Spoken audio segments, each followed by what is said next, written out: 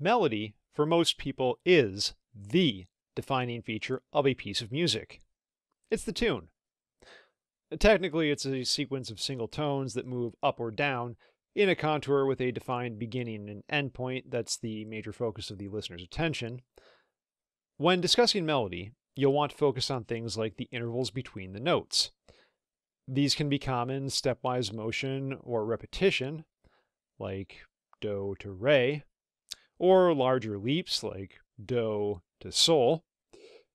There's also the range, which is usually very wide for instrumental pieces, but narrower for vocal music and really, really narrow for most pop music. There's also the style of the melody.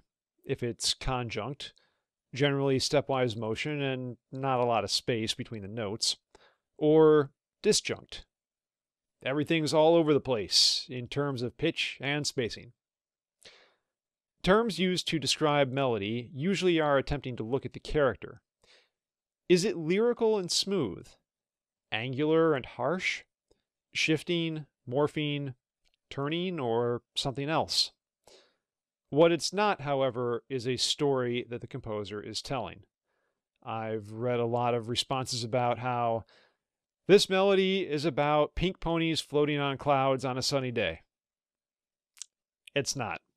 Ever. That is a subjective association, not analysis, and will change depending on who's listening to the piece. We all hear things from a different perspective based on our frames of reference, prior knowledge, personal tastes, and cultural backgrounds. So with melody in particular, it's really important to just stick to the facts as presented in the music and avoid free association, or worse yet, personal opinion. Here's a quick example of a melody. The Swan from Saint-Saëns' Carnival of the Animals. Take a listen and think about how you would describe this to another person.